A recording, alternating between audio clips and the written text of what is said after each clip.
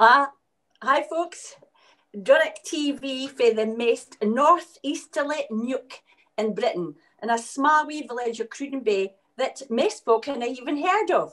Well, we're connecting today with a lovely lass for Glasgow University and a handsome young chiel for the capital city of Edinburgh. Now, how are these connections coming about? Well, our love and enthusiasm for the language and the dialects and culture of Scotland. That's what it's about. So I'm going to pass you over to Joanna. Joanna, if you could introduce yourself, please. Okay, hello everyone. My name is Joanna Kopaczyk and I'm Senior Lecturer in Scots and English at the University of Glasgow.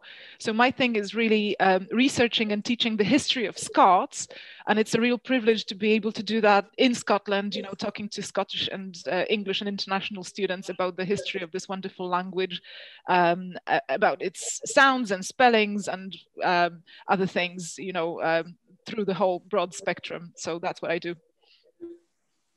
Oh, brilliant. Actually, Joanna, now we're going to go over to Jack for Alriki, the capital city. Alriki, it's Li. Hello, I am Jack Capener. I am the political officer of Oor Vyce. And for them that didn't ken, Oor Vyce is a campaign group made up of all sorts of folk. We've got artists, singers, academics like Joanna, political activists like myself. And we are a campaign group calling for a Scots Language Act. We're wanting more recognition, more promotion and more protection for the Scots language through an Act of Parliament in the Scottish Parliament. Absolutely brilliant. Joanna, back to you, Joanna. Tell us a bit more about the project. Yes, so we are really excited about this project. This is the first large-scale public consultation about the future of Scots. And as Jack was saying, I'm also involved in the Oor Vyce as the academic officer. So we thought that the kind of change that we would like to see in legislation won't happen without research, without data, without something to present to the politicians and policymakers to inform their decision making. So, you know, no change in legislation will happen without that kind of background work. So that's exactly what we are doing with the project. And we are starting by asking people in the survey to share their opinions, to share their attitudes and their reflections on the future of Scots, on the provision for Scots in 4 main areas. So these are education, media, creative arts, and policymaking itself. So we have identified these areas as something that is really important to engage our community as well. Because this is where the change can happen. This is where we can see, you know, more work being done in Scots nowadays. And we were just curious, you know, about what folk think about it. So we will take the results of this survey and present them and analyze them at stakeholder workshops with representatives from these 4 main areas. And hopefully at the end of the whole process, we'll have something more substantial to present to policymakers and hopefully influence legislation and change in that area. So we're really excited about that. And I think the survey is doing great. And it would be wonderful if more people took part and just, you know, informed this whole process. We will keep everybody informed about its results. Yeah, and I think, Joanna and Jack, that, you know, the Scots language and the dialects, the different dialects, the host of many different dialects within Scotland is very important, because it's not just how we speak, it's who we are, you know, who we are culturally, who we are from centuries gone back, who we are today, and who will be in the future. You know, and I think it's all about our identity. And it's great that there is an organisation like Oor Vyce, which are, you know, forging ahead and trying to promote our Scots language and trying to get it, you know, for people to recognise it, that it's, you know, we have to engage in it, because it will get lost if we don't do anything about it. Jack, over to you on these words. I basically would echo what you're saying yourself there, that, you know, it's about who we are, and if it's no us that's helping promote Scots and campaigning on its behalf, then who will? Because there isn't any other part of the world that speaks it. It's your own responsibility. And just kind of echoing what Joanna's saying, about, you know, getting the community together. And it's important to us that we engage all different dialects of Scots, all different parts of the country, from the northeast to Shetland, to the borders, to Glasgow, that we're engaging all the speakers to create a language policy and a language act that works for us, that it isn't just a bunch of high Hegians dictating to the aim below, that it's us making our own path, forging ahead ourselves. And that's what this project's all about. It's about getting folks' own thoughts, canvassing what folk want in education, in culture, in policy making, seeing what we think, and then taking that to the politicians and expressing our voice, because that's what it's all about, making our voice and our thoughts heard. And I think it's really important that we're engaging with yourself today, because obviously the northeast of Scotland and Doric speakers is where the language is, you know, strongest in the country. It's really, really the heartlands of the Scots language nowadays. And, you know, engaging with yourself and engaging with your viewers, it's really important to hear what they have to think about the future of Scots. Because obviously the way I speak is Edinburgh Scots, and I'm the representative of the Hill Country, and I'm certainly no representative of Doric speakers. So it's important Doric speakers are engaging as well and feeding into this process, because what I maybe want for the language doesn't really chime with maybe Doric speaking communities, and what a Doric farming community thinks of the language doesn't chime with a Doric fishing community. So getting everybody's voices in is really important, because it's such a diverse wee country and a diverse language, and we want to hear all that folk have got to say. That's lovely, Jack. Now, I was just going to ask Joanna, your role at Glasgow University, could you just tell us briefly, what is your role at Glasgow, as we would say up here? What is your role in Glasgow University, and why? Why are you so excited about the Scots culture? Well, maybe I'll start with the second part of your question. So as you can hear, I'm not a Scots speaker.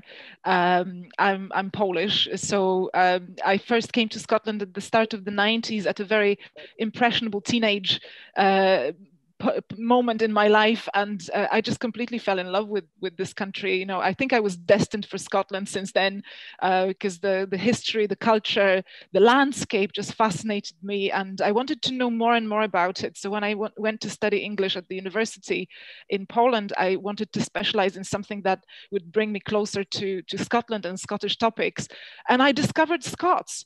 And this was something that completely blew my mind, because I didn't realize that, you know, the British Isles actually had so much linguistic diversity, and the history of the relationships between Scots and English and between different dialects, and how these things developed in historical times, and how they link to, you know, the developments in culture, in society, in various historical, political developments. It's just fascinating. And then when I started coming to Scotland to do a bit of my research, I realized that in your country, you don't really necessarily know that much about the history of your own language. And that really bothered me. You know, it was something that I wanted to change, or I wanted to engage a little bit more with. And of course, I'm not the first person to have done this. Obviously, there's been a lot of research and important work done by, you know, people like Jack Aitken, Derek McClure, Robert McCall-Miller, to just name a few people, a few giants on whose shoulders I am proud to stand today, you know, just to do the kind of work that they have been doing for a long time now, educating new generations of Scots speakers about their culture, about their language, about the rich history and tradition, and you know, just to be proud of who you are and where you came from. I think this realization is really so important. So I'm just, as I said, I'm just really privileged to be able to do it right now at the University of Glasgow. And I think the feedback we're getting from students is that they really want to know more, because that's not part of your regular curriculum. This is not something that you're learning, you know, as a run-of-the-mill thing in your school. And I think we should be changing this, because it's such a big and important part of who you are, and who we are. Yeah, and you just see the enthusiasm in your two faces, Joanna and Jack, and you know, we need to pass on this enthusiasm, you know, in the mediums that we can, because we know we live in a fast world today, and a lot of youngsters are highly engaged with mobile phones and electronic gadgets. And I just sort of worry, you know, about our future and who we perceive ourselves to be, and, you know, how are we seen to ourselves and to the outer world. And I think, you know, Scots is absolutely great. I mean, people from all over the world just love to be engaged.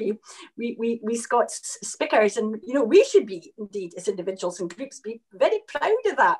You know, and I just wanted to say that this is not a political thing by any means. This is purely from people, individuals, gathering together themselves in a group, Oor Vyce, connecting with other groups and other individuals to get excited about our own Scots language.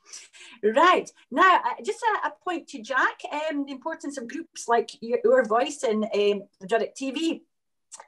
What is the importance of this, you know, gathering this momentum, Jack? What are you saying on that? Well, I mean, I'd kind of repeat what I said earlier. If it's no us, then it's nobody. We are the custodians of the language, and it's at a real, I mean, with all languages, all minority or indigenous languages today that are the dominant lead of their country, it's a real kind of turning point for a lot of them.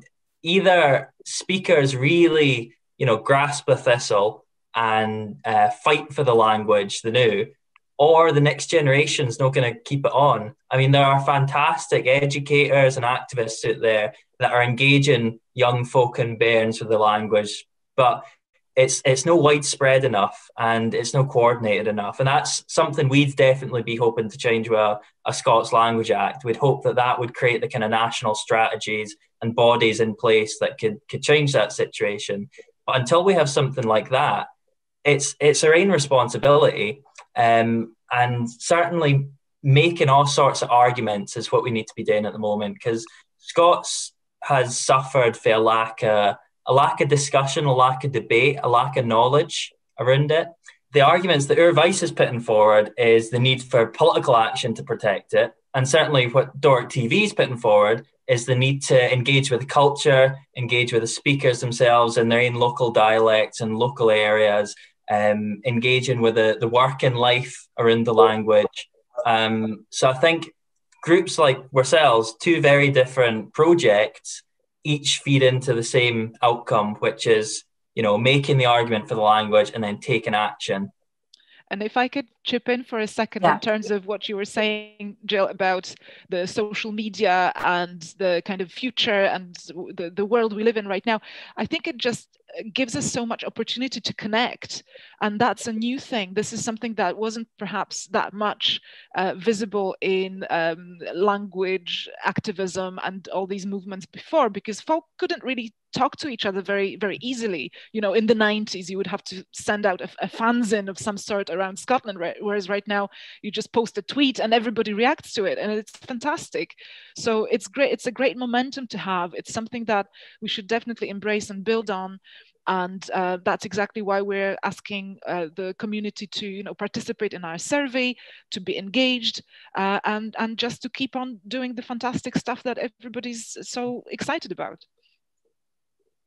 And I know I just a wee bit of background on my enthusiasm for my own dialect, folks, is because a lot of people know that I am farming background, you know, and I never really thought about it when I was growing up. You know, we just took it for granted that we were farmers, and, you know, we were a bit out we were out in the sticks, you know. I know actually who we are was farming people, but we kind of played down our dialect. We did, because when I went to school and I spoke like Doric, you know, people would look and think, oh, you know, well, she's country, she's fair Fairham. And I thought, oh, and I honestly, that stuck with me all my life. And until actually there's a big change happened to me, and it's when my younger brother had to sell our family farm. You know, economic times, blah blah blah. There's just so many different things coming into what's happening in Scotland today. Anyway, he had to sell our family farm. Now, the day that I went to help my brother move out of the farmhouse and the farm, was the saddest day of my life, because I realised that then it wasn't just about a house. It wasn't just about a job for my brother, or, you know, it had been work for my dad or for my forefathers. Actually, it had been a way of life and a culture. And we were closing the door on that, because that was a period of our lives that would never, ever come back. And I was just heartbroken. I was heartbroken because that had been my forefathers' work. That had been our culture. That had been our background. That had been our identity. Yeah. And then I started to think, that's when I thought, you know, I really need to do something here because, you know, because who we are is wrapped up in the way that we speak, you know, and behind that obviously is culture and identity. Yeah. And that's why I just so want to work now in trying to promote our language and our dialect, because, you know, like many other industries that have gone, you know, are no longer there. You know, they are part of our culture and industry, our culture here in Scotland today.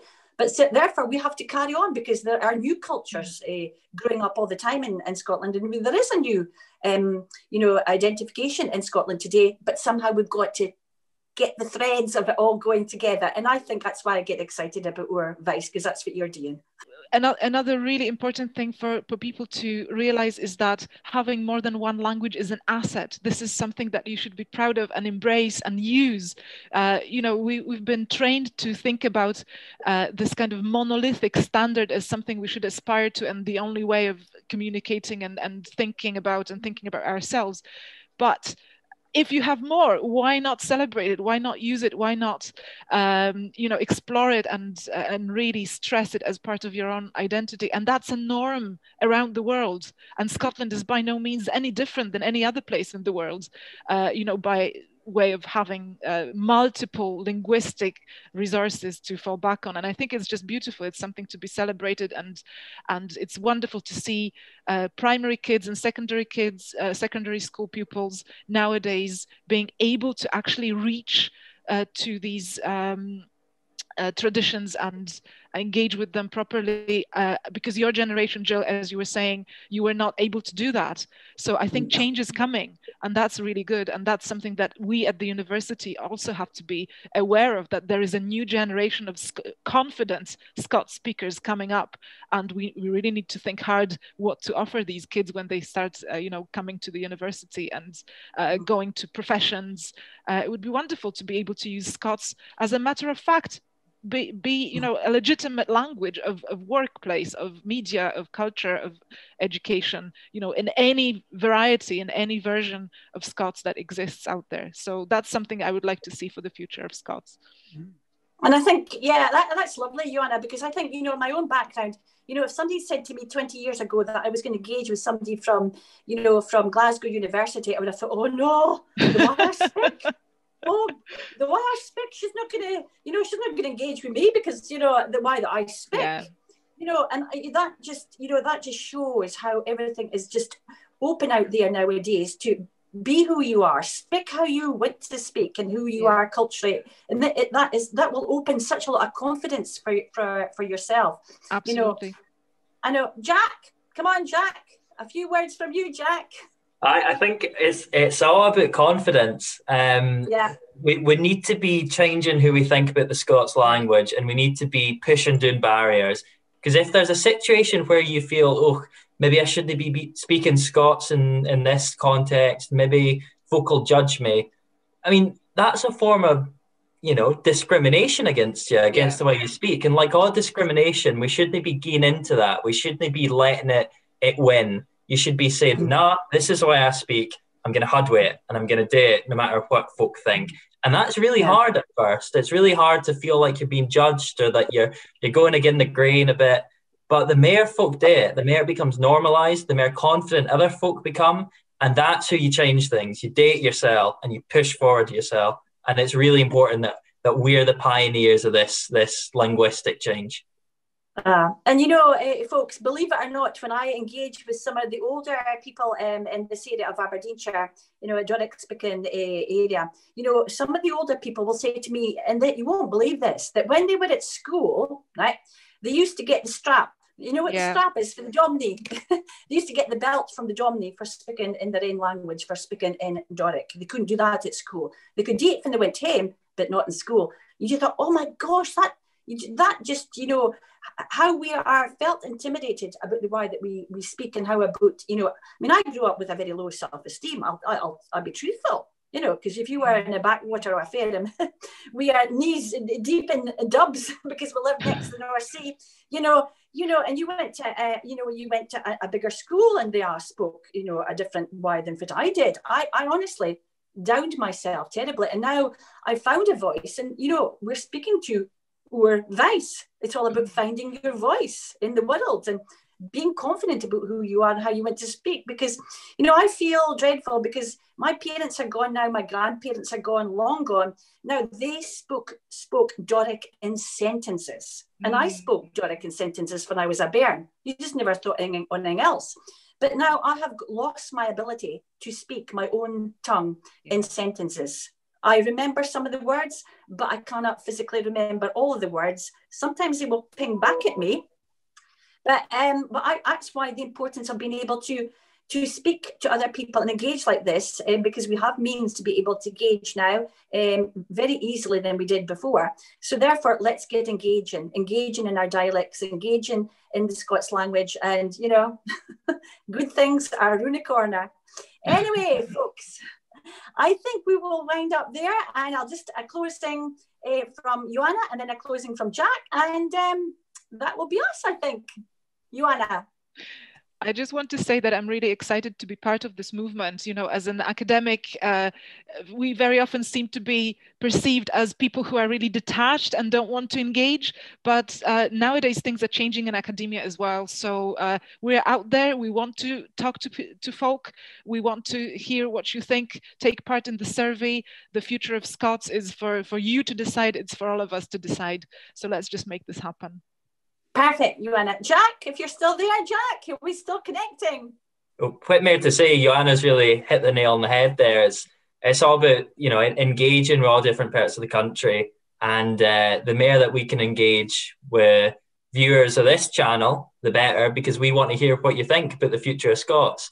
And we shouldn't be looking backwards or focusing on the negatives. We should be thinking about the future and what we want our language to be. The morn after that, and this is the first step. So I'm sure Jill will put a wee link to the survey in the description or something, and we'll be able to all fill that in and make our voices heard, and, you know, look forward to an amazing future for the language. But we need to be the ones that make it happen. Well, folks, for this little corner of the world, this nook of the world, from the most northeasterly point in Scotland, in Croon Bay here, connecting with Jack in Edinburgh and Joanne at Glasgow University. It's just a pleasure. It's a pleasure that we can do this. Okay, Pleasure to be here. Thank you for having us, Jill. Thanks.